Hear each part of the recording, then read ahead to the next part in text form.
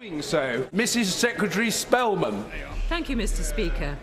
Today I'm setting out the next stage in the bovine TB eradication programme for England.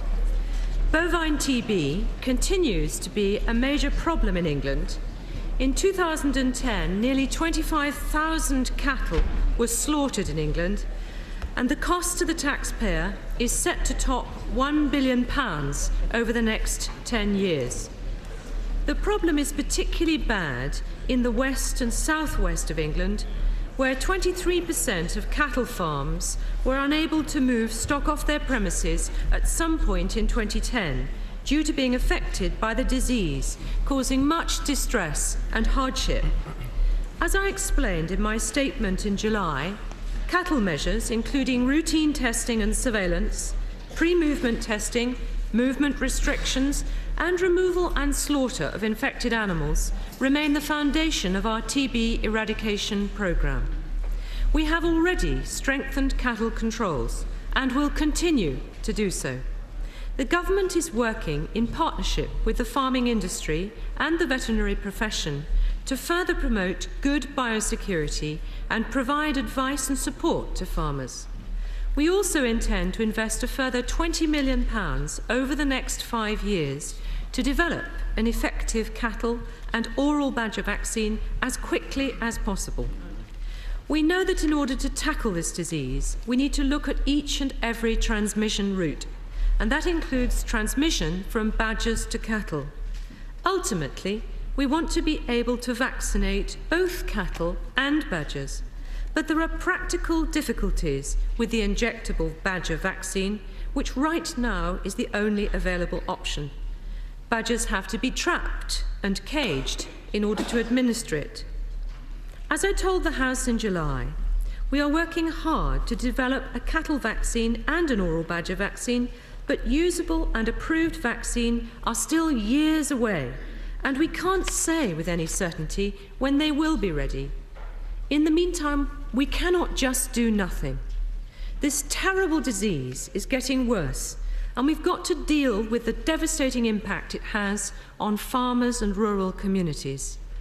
It's difficult to quantify or put a monetary value on this, but a report by the Farm Crisis Network describes the feelings of panic, stress, and emotional devastation for farming families as they repeatedly have to send their cows to be slaughtered.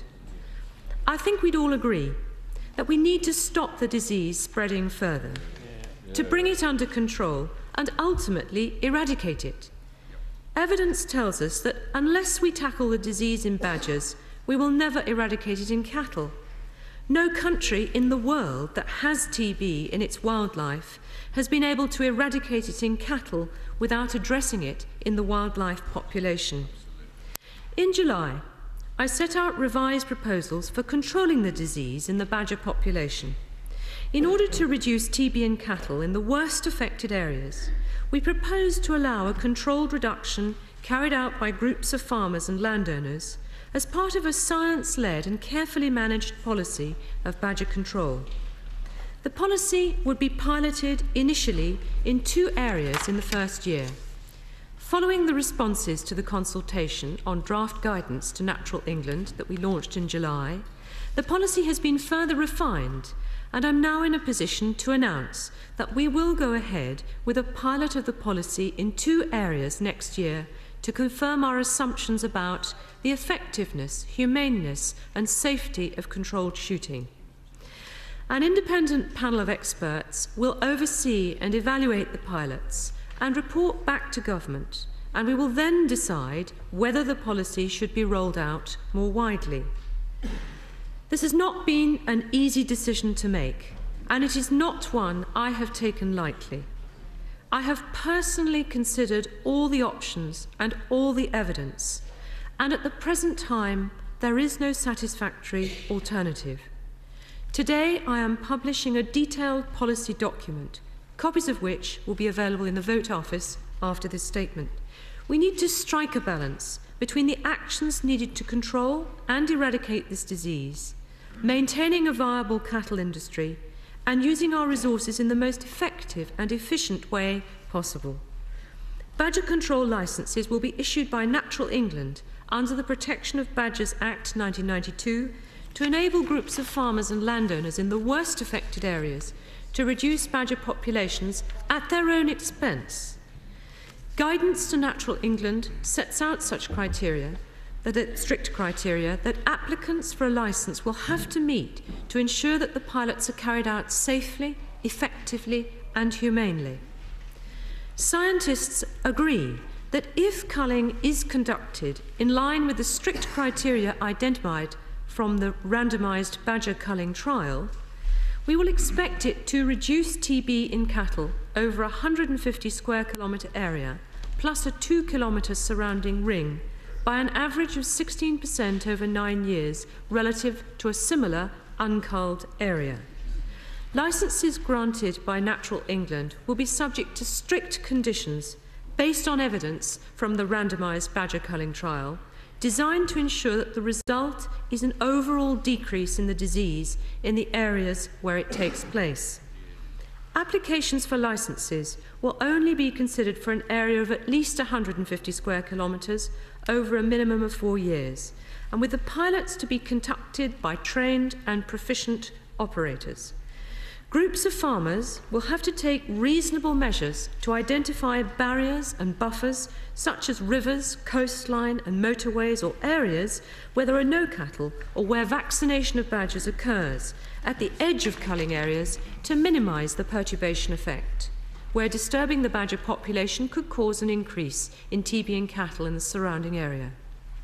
Having assessed the known and estimated effects of badger culling and vaccination, DEFRA veterinary and scientific advice is that culling in high TB incidence areas carried out in line with the licence criteria will reduce the number of infected badgers and thus the weight of TB infection in badger populations in the treatment area more quickly than vaccination, and therefore have a greater and more immediate beneficial impact on the spread of TB to cattle and the incidence of infection in cattle. Nevertheless, we still see a useful role for vaccination, particularly in the future. I have listened carefully to the views of groups who would like to help develop a vaccination programme. So to support and encourage vaccination, DEFRA will make available up to £250,000 in each of the next 3 years to help meet the costs of badger vaccination in accordance with a badger control plan, with priority given to areas where culling is licensed. We will also support staff or volunteers of voluntary sector organisations wishing to train to carry out vaccination. I look to the farming industry to show that they take their responsibility very seriously, and they are committed to delivering this programme effectively, safely and humanely. This will be carefully monitored in the pilots and on an ongoing basis if the policy is rolled out more widely. To select the pilot areas, I will be inviting the farming industry to come forward with a short list of areas from which DEFRA will select 2. These 2 areas will then be invited to apply for a culling licence. Natural England will assess the applications against the licence criteria and decide whether or not to grant them a licence. Following conclusion of the 6-week pilots, from what we observe and what we learn, and taking into account the evaluation by the independent panel, we will then take a decision on whether to roll out the policy more widely. Following the pilots, if we decide to proceed with a wider rollout, a maximum of 10 licences will be granted to start each year. Ensuring public safety is a key concern. In finalising the policy, we have worked closely with the Home Office and the Association of Chief Police Officers to scope out the role of the police in supporting these licensed operations. Mr. Speaker, I know there is great strength of feeling on this issue, but I also know that we need to take action now before the TB situation deteriorates even further. We need to tackle TB from all angles, using all available tools. I am acutely aware that many people are opposed to the culling of badgers, and I wish there were a current satisfactory alternative. But we can't escape the fact that the evidence supports the case for a controlled reduction of the badger population in the areas worst affected by bovine TB. The impacts of this terrible disease also show us that we need to act now. We cannot keep delaying. In making this decision, I have considered all the evidence and I have listened to the full range of views. Having listened to all sides of the debate, I believe that this approach is the right one to take. Yeah. Mary Cray. Yeah. Thank you, Mr. Speaker. Mr. Speaker, we recognise that bovine TB is a devastating disease, which is why, in government, Labour spent £50 million on the randomised badger culling trials. Any decision on a badger cull must answer 4 key questions. Is it science-led? Is it cost-effective? Is it humane? And crucially, will it work? First, the science.